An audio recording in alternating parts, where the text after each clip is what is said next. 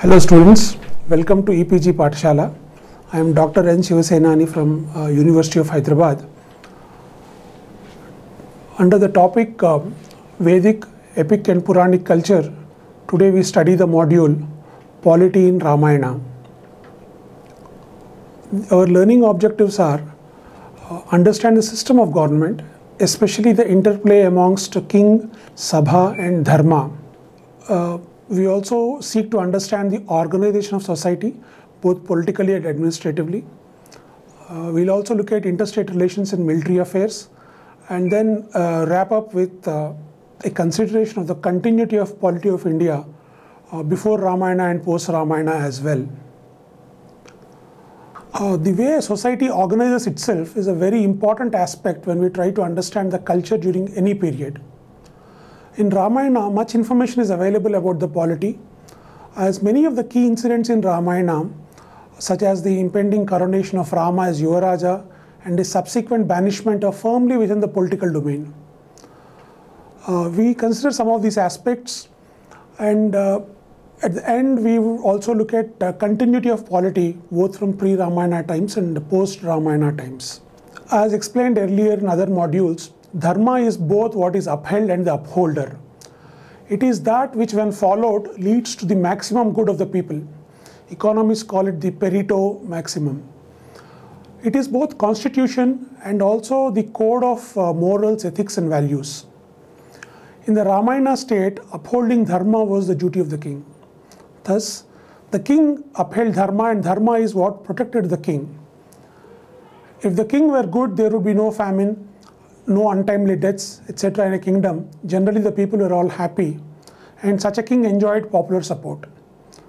To decide on questions of dharma, the sabha was consulted. This was the primary relationship amongst these three. Questions of dharma are not straightforward. Let us just look at an example. We know the incident when Dasharatha's boons, so-called boons, were communicated to Rama. So, now that he's been asked to go to the forest, what could he do? There were three suggestions given to him. First one, given by Lakshmana, was, brother, why don't you kill father and then ascend the throne? The second suggestion was given by Dasharatha himself. He pleads Rama, imprison me and then ascend the throne. If Dasharatha is imprisoned, then he is no longer capable of sanctioning his boons, therefore it is still dharma. And then Vasishtha says, there is no need to do any of this. Rama, you go out and start another kingdom. The people will follow you. We'll see that in the times of Ramayana, new kingdoms are started all the time. Now, Rama's reaction to all these three is very interesting. He doesn't say any of these three is adharma.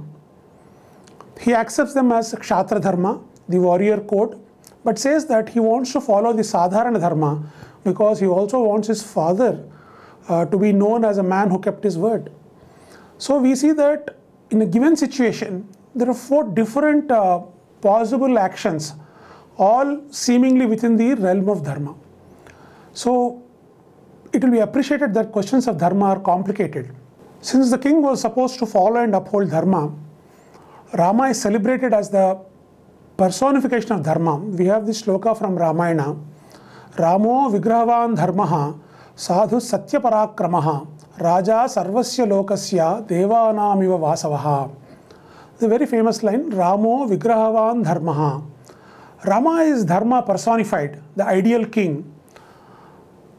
This was the relation between dharma and the king. Sovereignty lies with the king. There are some historians who tried to say that sovereignty lies with the sabha, but anybody who considers the literature, ancient literature as a whole, has to conclude that sovereignty firmly lies with the king.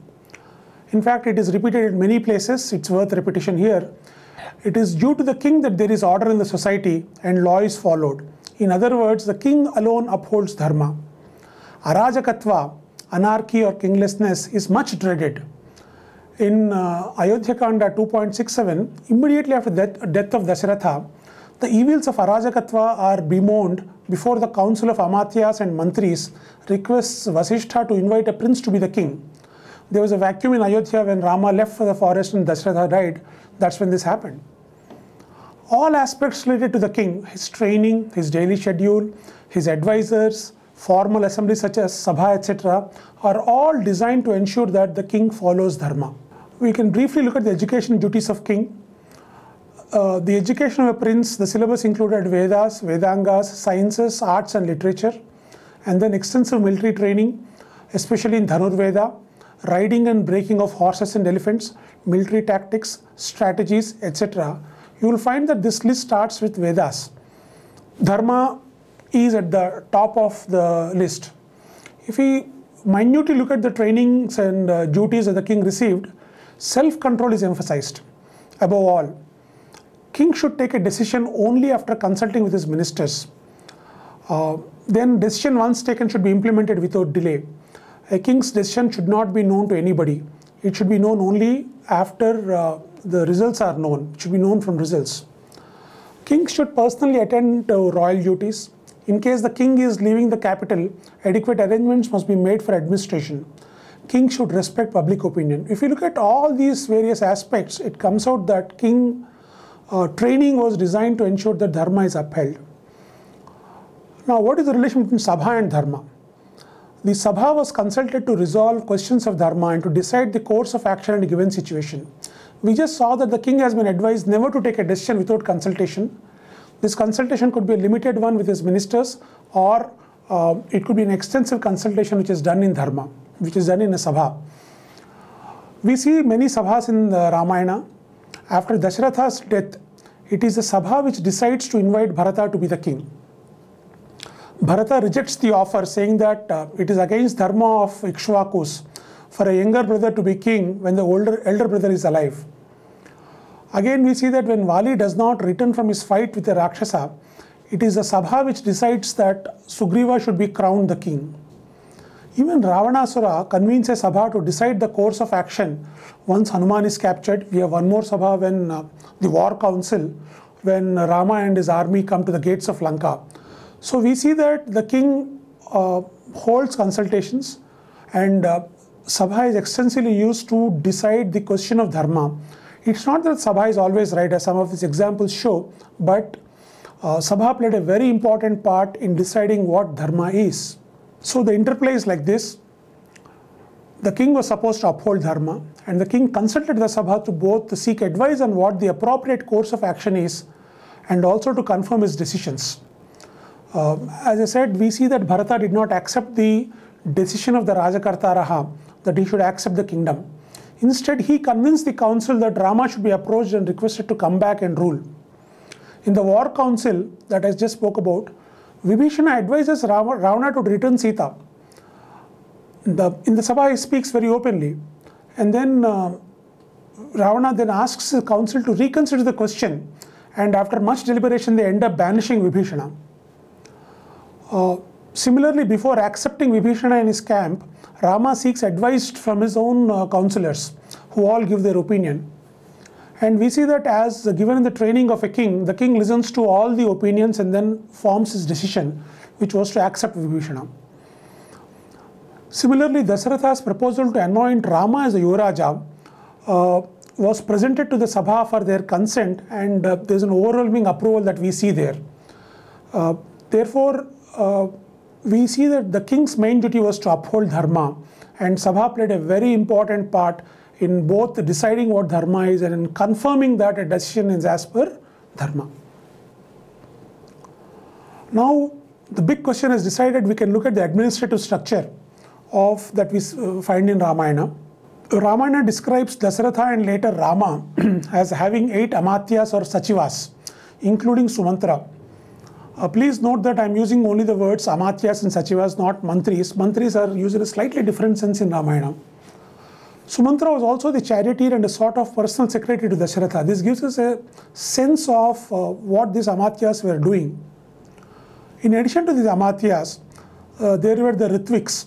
2 main Ritviks are mentioned, Vasishtha and Vamadeva. We cannot say there are only 2 Ritviks because Ritviks are actually people who preside over a sacrifice, and different sacrifices require a different number of Ritviks. We can say that Vasishtha and Vamadeva were the main Ritviks. Though the primary duty of Ritviks is in conducting yajnas, it is clear from Ramayana that they also gave advice in matters of state when asked for. Then we hear of 7 other hereditary mantris Suyajna, Jabali, Kasyapa, Gautama, Markandeya, Dirghayu and Katyayana. The Amatyas and Mantris together are referred to as the Rajakartaraha. Literally it means those who make the king. It is this group of Rajakartaraha, Amatyas and Mantris, who request Vasishtha, who kind of delegate their power to Vasishtha and request him to invite a suitable prince. You know, once Rama and Lakshmana left, they were Bharata and Shatrughna, and there could be other contenders. So this council of kingmaker said, told Vasishtha, sir, please invite a suitable person. So these were the key administrative heads of the political setup in Ramayana that we see. If you look at the Sabha or Parishad is presided over by the king. Amatyas, Ritviks and Mantris are in attendance. The Sabha included the nobles of the Kshatriya Varna and the elite among Vaishyas, that is Naigamas and Sreshtins. They were also present. In the Sabha which was conveyed before deciding Rama as a Yuvaraja, other kings in the empire were also invited, with the exceptions of the kings of Kekaya and Videha. That is the father-in-law of Kaikeyi and the father-in-law of Sita were both not invited, but other kings in the empire were also invited. We should understand that different sabhas are a different composition. So one feature of the coronation sabha was that all other Samanta Rajas were also invited. Otherwise, we see that leading citizens or representatives of Patanas, Nagaras, Ghoshas, Gramas, etc. These are normally called Mahattaras. They were also invited. And citizens of the capital called Pura and the countryside called Janapada or Rashtra also attend. We must emphasize that there was no fixed composition of Sabha. Different Sabhas that we come across in Ramayana seem to have different compositions. But to summarize, it would involve people of all the four Varnas, the nobles and the elite among Vaishyas, along with representatives of smaller administrative units and general people as well. This is an interesting question. Was there a representative assembly? Since we are studying Ramayana in depth to understand the political structure, this question comes up. Today, like we have the Lok Sabha, was there a representative assembly at the time of Ramayana? Many modern scholars opine that the term Paura Janapada refers to two houses with representatives of Pura and Janapada, with a further outer Bahya and an inner Abhyantara division. But if you look at traditional commentators on Ramayana, they interpret the term Paura Janapada to mean the citizens of Pura and Janapada. There need not be a contradiction here in my view. A leading citizen tends to be the official representative. Even today, if we go into the villages, we see that the leading citizen is also the official representative. The sense of Valmiki is that people's opinion is to be gauged. Valmiki does not say it is a representative assembly, but he is very clear that certain decisions need the adara of people. They should have acceptance among people. And gauging people's opinion could be through inviting citizens, leading citizens or official representatives. This opinion, we have strength from other texts like Mahabharata, Arthashastra, etc. also. But what can be said is that there is no clear proof that it was a representative assembly. But practically speaking, it could very well be representative given the rigid structure of the society. Next, we come across a very interesting aspect called Tirthas. Tirthani, Ramayana says, only the name Tirthani is mentioned. The number of Tirthas is not mentioned. The list that is given is from other texts such as Arthashastra and Mahabharata. These are the 18 administrative heads and these are well known.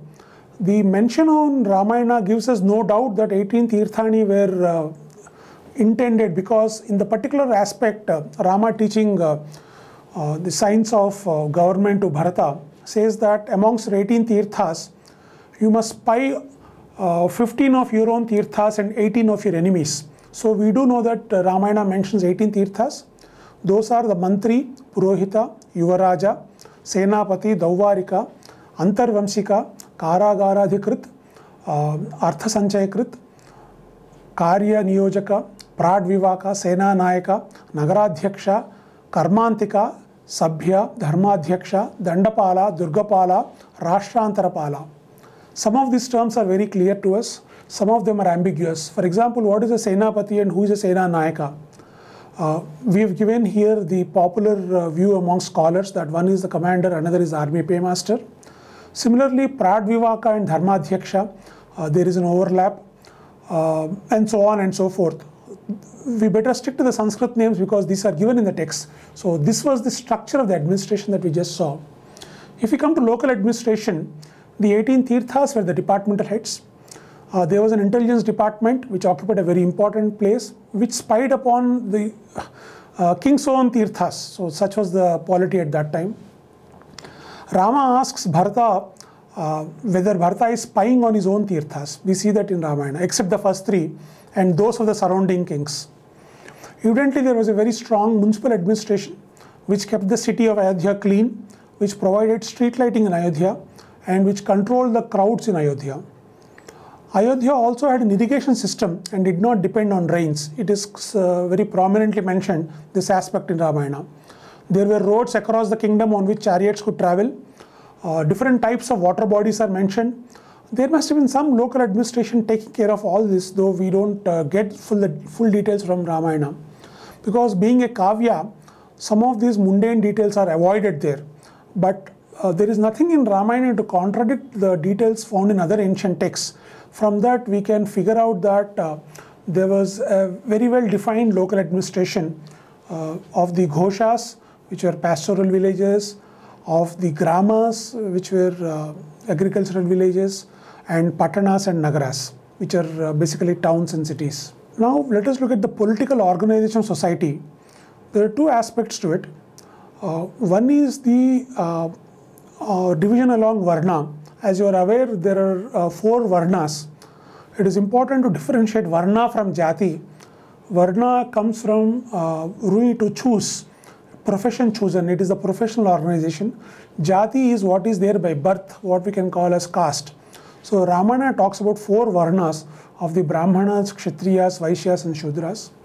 It also talks of the 4 ashramas, the Brahmacharya, Grihastha-ashrama, Vanaprastha-ashrama, and the 4th one, normally today we call it Sannyasa, but in Ramayana we find the terms Yati and Parivrajaka to denote a sannyasin.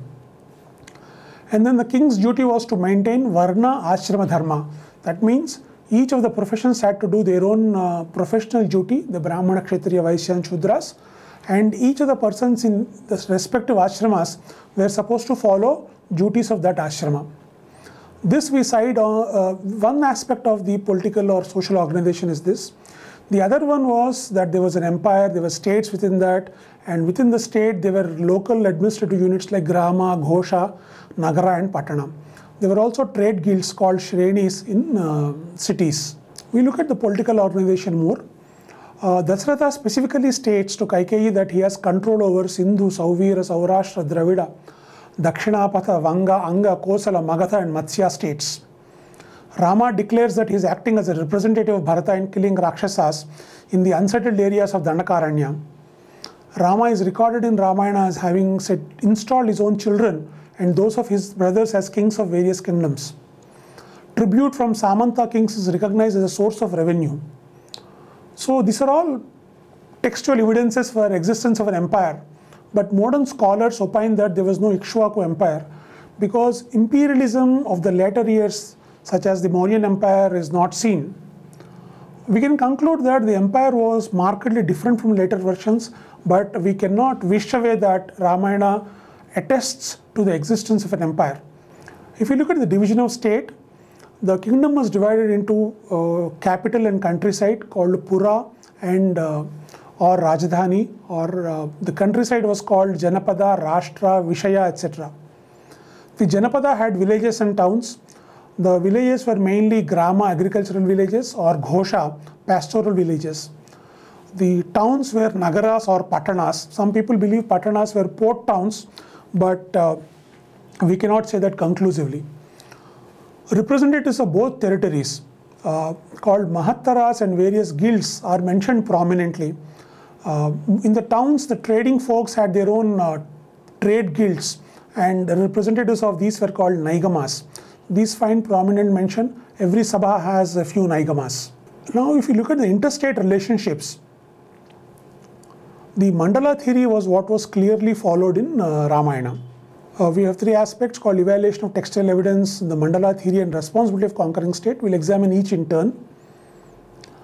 If you look at the textual evidence, we see that there were wars between states under different pretexts. Sometimes the relative of the vanquished king was installed. Often, relatives of the conqueror were established as the king. In the Kachit Sarga, number 100 of Ayodhya Kanda, Rama touches upon many aspects of Dandaniti, about gathering intelligence, about the prakritis of a kingdom, and he refers to the mandala theory and the 6 strategies of interstate relationships, together known as Shatgunya. These are all clearly mentioned. They are all the elements of Shatgunya are individually mentioned in the text at different places. So this is the evidence that we have. From this evidence, we can conclude that the mandala theory or the mandala framework was what? The framework of interstate relationships. What does the mandala theory say? We have expanded this in paper on Arthashastra, but very briefly it classifies neighboring kings into 12 types and recommends an evaluation of 6 prakritis, that is king, minister, countryside, fort, treasury and army of each of these 12. Based on the analysis of these 72 elements, that is the 6 prakritis of the 12 kinds of kings, 6 types of actions are recommended. This is what I refer to as Shatgunya. First action is Sandhi, that is peace, or there could be war, Vigraha. Sometimes neutrality is the best course. It's called Asana, sitting on one's own seat, or Yana. This is short of war but marching towards war. Often we see in modern times that 2 countries don't actually fight, but they mobilize their armies. That is, they make as if they're about to start a war. This is one of these strategies. Then we have Samshraya, or surrender to a more powerful king. In today's world, we call it alignment. Then there is Dvaidi Bhava, that is, on one front there is war, another front there is peace, depending on the relative assessment of the strengths and weaknesses. Now, as the Arthashastra shows, the analysis can be very fine. It is not this simplistic.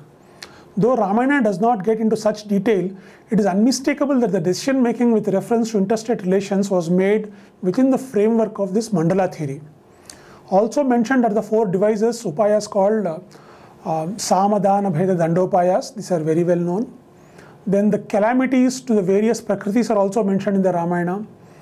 From all this, it is very safe to say that there is a broad agreement between Ramayana and Arthashastra with respect to interstate relationships. Now, one key feature we just examine next is that the conqueror has a responsibility. Today, we live in a world where superpowers conquer small states and then anarchy is resulting. They don't take the responsibility of governance. Such was not the case earlier. The conqueror had a duty to provide stability in the conquered kingdom. Thus, we see that every war is followed by a stable solution. This is one effect of the supremacy of dharma, rather than self-interest of the conqueror. A conqueror could not merely plunder a kingdom and shun the responsibility of governance. This also confirms agreement between Ramayana and Arthashastra, because a similar kind of responsibility is laid down in the Arthashastra. Having considered the polity in Ramayana, just let's take a step back and consider the continuity of polity in India. We see that there are similarities with descriptions in Vedas where sabhas and samitis are mentioned. With later works such as Mahabharata and Arthashastra, we've just looked at complete agreement between Arthashastra and Ramayana, and also various works on Dharmashastra. In fact, this commonality is not merely in literature.